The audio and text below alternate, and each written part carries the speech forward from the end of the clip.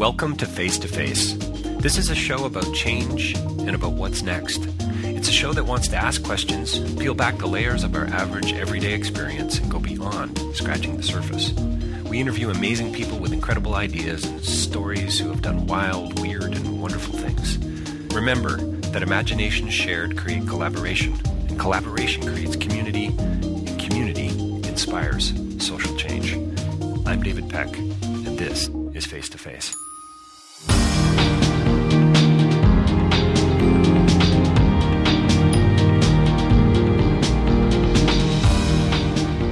So the next film that we talk about is with Andreas, one of the co-directors of the film The War Show, and this is a look into what's going on in a part of the world that we continue to hear a great deal about. But it's a film that puts a real human face on what's happening currently in Syria and around. And the film is not afraid to, and the directors are not afraid to take on the real issues and to kind of situate us in a context that I don't think we've ever really seen before. And as Andreas says, the two things for him: one, we have to think less of killing, and two, we've got to stop barrel bombing. And so this is just two of the conclusions coming out of this film. But it's a great film. It's a great doc. It's an important film as well. And the music is astounding, and it will pull you in right from the get-go. So The War Show is an interview. It's coming up with one of the co-directors of the film, davidpecklive.com, rabble.ca for more interviews on the Toronto International Film Festival and others. So check us out online. And coming up, The War Show. Well, welcome to Face to Face. We're joined by a very special guest today, a filmmaker who is responsible for what I would call a really important film, an important documentary that's being very well received here at the Toronto International Film Festival. Andreas Dalsgaard. Dalsgaard. Good. Close. It's fine. And your co-director, Obaidah Zytoon. Yep. Excellent. Good. I'm always a little concerned about getting everybody's name right. So the film, The War Show, is a difficult film to say the least, and yet deeply compelling and engaging. Music draws you in a way that almost made me feel a little bit guilty. Guilty in what sense? Well, maybe it's conviction. Actually, Andreas, maybe that's it. I mean, I've certainly seen a lot of doc film over the years, but bringing into this issue, this Middle Eastern Syrian issue, in a way that was very human. Mm-hmm. Well, the music in itself is a very interesting story.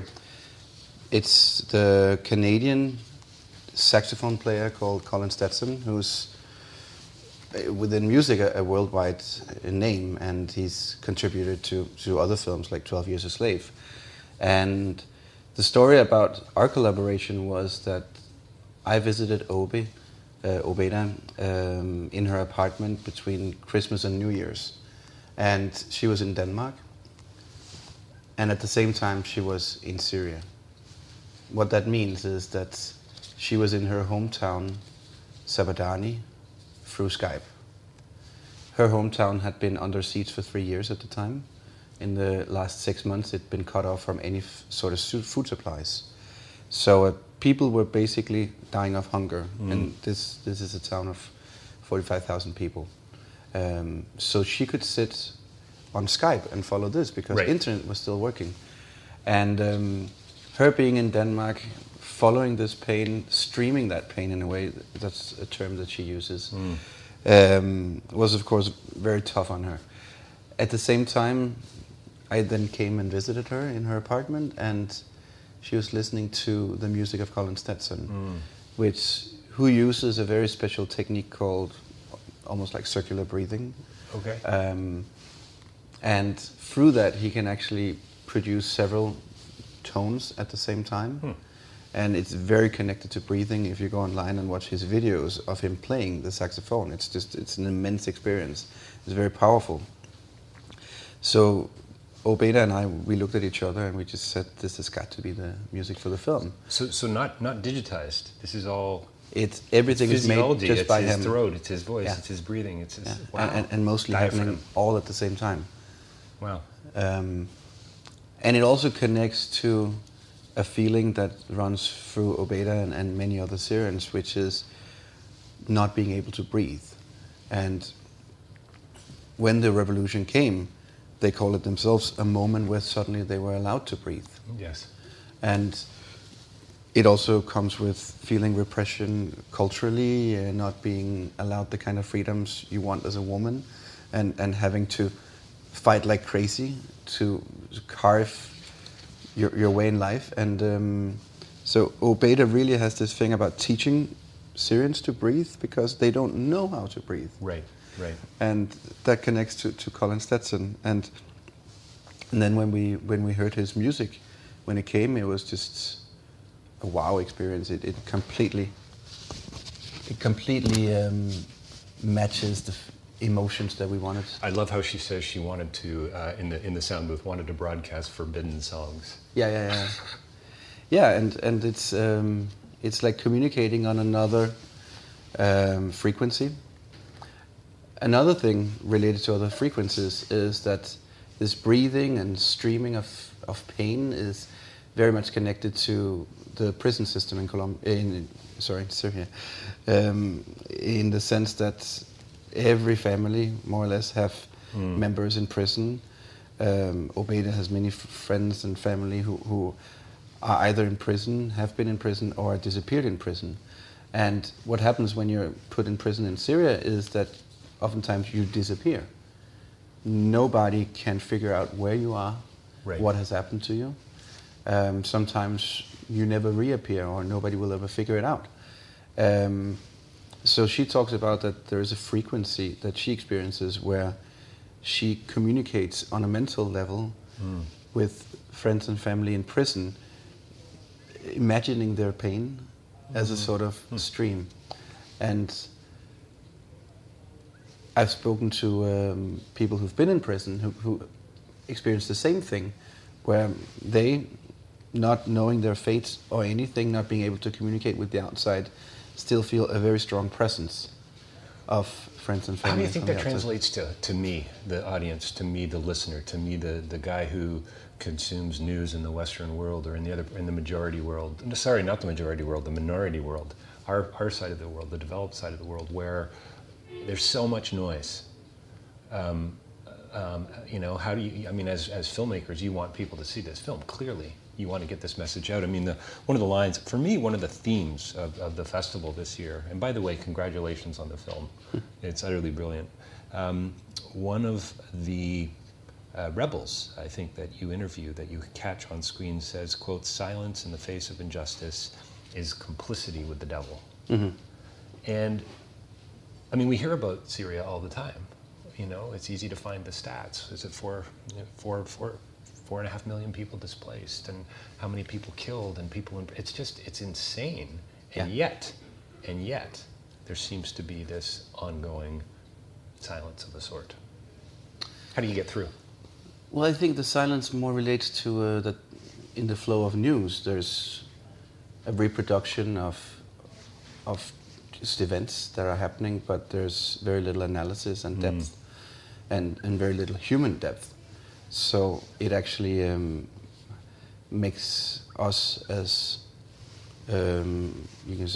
people witnessing from afar, it makes us connect less. So the idea that the more you see, the more you connect, it actually oftentimes has the opposite effect. I think documentary can bridge that. The reason I talk about prison is because I think that that's one of the major issues today that really has to be looked at and dealt with regarding Syria, because we it's hard to come with a clear answer about what should happen with peace negotiations. I mean, that's the question I want to ask you, right? What do you learn about negotiating? But there's a huge task in putting pressure on the Assad regime to release the hundreds of thousands that are in prison, to account for their fates. There are family Syrians everywhere, and I've met many, who are in desperate situations because they don't know what happened to their loved ones. 500,000 still in prison, I think, according to the UN. Is that right? Yeah, it's. I mean, obviously, at some point it just almost becomes meaningless, right? And documented, it's 60,000 that have been killed under torture. 60,000, wow. But that's just the number that's documented. It's probably much more. And we also have to understand that the Assad regime has been very deliberate in attacking moderates in society.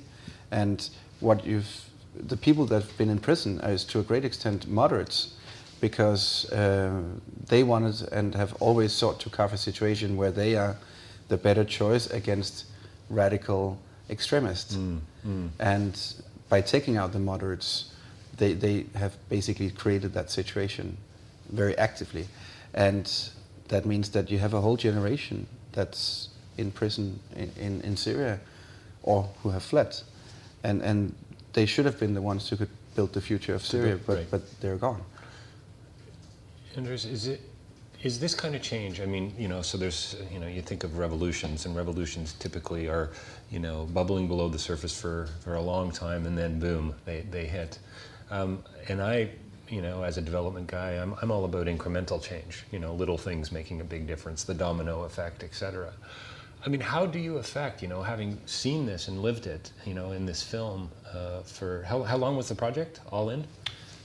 Well, I've been involved for less than 2 years, but the whole process of the film goes back to 2011. Yeah, onwards. So it's a long time to be living and breathing this, and from the inside and the out, and a beautiful way that you humanized, I think, this issue. I think for so many. Is there a better way to deal with it? I mean, it just seems so. What a ridiculous thing to say. It seems so rebellious. Pick up your, and you go in and you dive in head first. Might have there been a softer sell? Is that just a crazy question? Yeah, I think it's no. Don't think it's a crazy question, but I doubt that reality could have ever occurred, given the way that the Assad regime acted. The brutality of the regime. And the brutality of the regime was a deliberate strategy to push the revolution into a more violent direction, because the regime was never interested in a peaceful opposition movement. That's the most dangerous thing for their goal, which is to keep power. And if you talk with Obaidah about this revolution, and she says it very early on in the film, in the radio, she talks about, if we try to change our situation, will life get better or will it get worse? So it was a question that was very much out in the open among many people at the time. And she describes it herself as it was a moment of a throwing up period. That there was so much pus in society that had been building up that it needed a release, and that this release was more than anything about release and rebellion than it was really about clear political goals. But so much pressure had been put on society that it just had to happen. I don't know if it was her that said this or someone else that was being interviewed, but the quote was, or at least the notion was, that the Syrian people had pretended to be happy for too long. Mm-hmm. They had just, so there was almost a silence within their own culture that put up with this, political nonsense for so many years, and then boom, it was like it popped. Very much, but the Assad regime in Syria was considered for many years to be one of the most closed countries in the world. 40 years in power, so it's 40 years. Yeah. So we have to keep that in mind, that it's a special situation. And also there is a scene in the movie where a man talks about how he was in prison and he was put in front of a judge, and the judge then asks him, why are you chanting for freedom? It's a great What moment. is freedom? Define it for me. And then he explains how he answered the judge, I can't. Don't ask me to define freedom. I can't, because I never experienced it, and neither can any Syrian. But we know it's not this. Yeah. We know it's not what we're currently living. We can feel that from the inside out. Exactly. Yeah. No, I think it's a really telling moment where we don't know what we want, but it's got to be better than what we currently have. The young girl, the beautiful face at the beginning of the film. I want my freedom. I want to play. And I mean, the things that we take for granted. I mean, I do a fair bit of work overseas, a lot of work in Cambodia, actually. And so been very aware of a difficult situation for so many years, mental health, PTSD, landmines, civil war, the genocide, and so on. The list goes on. No idea. We have no idea. And it's film like this, it seems to me, that I don't know, the gadfly. Is that But the irritant in culture that says, help us, come alongside, make a difference. The difficult thing today, I think, seeing the Assad regime becoming rather stable with the support of Russia. Right. There is more and more openness globally to reach a peace agreement that might even keep the Assad regime in power. From a pragmatic point of view, it could be an easy choice to say, sure, we'll go with that situation. But we also have to consider that this whole crisis, which is now also a global crisis, it's very closely connected to the brutality of the Assad regime and their way of dealing with their own country is just beyond cynical and vicious. And keeping them in power is also just pushing a problem forward that's going to repeat itself 10, 20 years from now. Because their policies, their way of imprisoning people, torturing any kind of political opponents is not a new thing. It's been going on for 40 years. The crisis we have today, much more than it's about Syrian culture or just a natural result of a complex ethnic mix, which of course it is too. It's foremost a result of the viciousness of the Assad regime. The film work in this film becomes sort of a character in a sense, because you've got the Assad regime's cameras, you've got your cameras and your sort of intrusion into what's going on, and every now and then, the camera goes down. It's you're running. It's interesting stylistically, because I think at some point, I think she says that the regime fought art with violence, I think was the phrase. And so is it fair to assume that for many, many years, Sure. The hand would have gone in front of the camera, but in a much more violent way than just, hey, can you turn the camera off there, buddy? Well, there's a friend in the movie called Rabea, who is a heavy metal drummer. Yes. And it says in the film how that movement was cracked down much earlier. So a lot of these different kinds of movements that are not even political, right, were cracked down. And Obaidah herself is talking oftentimes about how the ability to in any way define yourself outside of the norm was under heavy pressure. The ability to be an individual, to define yourself, was extremely tough. So it was extremely tough to do that. So we see it in many dictatorships. Yeah, absolutely. At different levels. Yeah. I'm always fascinated by the group, your group, this group, that did actually, find themselves in a sense, that fought back. Related to the camera, something that we played very consciously with it in the making of the film and the style, is that cameras used to be something that you would just use at weddings. Right. And suddenly it became a tool of self-expression and a tool of discovery. But it was something that everybody kind of had to learn from scratch because there was no experience to build on. But with the revolution in 2011, people going out on the street, it was a moment of extreme self-discovery on so many levels. And the camera was a part of that too. Finding a language of how to use a camera. What can we do when we're together and I test my camera on you? So we implemented that in the making of this film, where you really see them picking up the camera, starting to explore with one another. Yes. The language of the revolution, the language of their own self-discovery, and then it just grows from there also, where you start seeing the camera play a very active role in the revolution, going into the war, where the camera constantly is not only portraying reality, but definitely part of shaping reality all the time.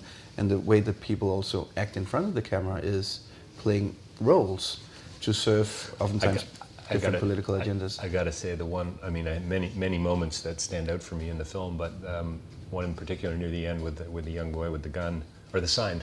Mm-hmm. And he doesn't know which side he's sort of cheering for. He's cheering There's for this comical moment. I don't know. Islamic State, while having a sign that says civil state. Yeah. And he actually he says, I was confused. I was confused. I just want to be on camera. Yeah. And it's great. It's really interesting. I think it also relates to that this self-expression was for sure such a strong need that in many cases, and it's said at one moment by Obaidah's voiceover that the goal was not political. It was about disobedience. It was about basically expressing obedience, something that you'd never been allowed.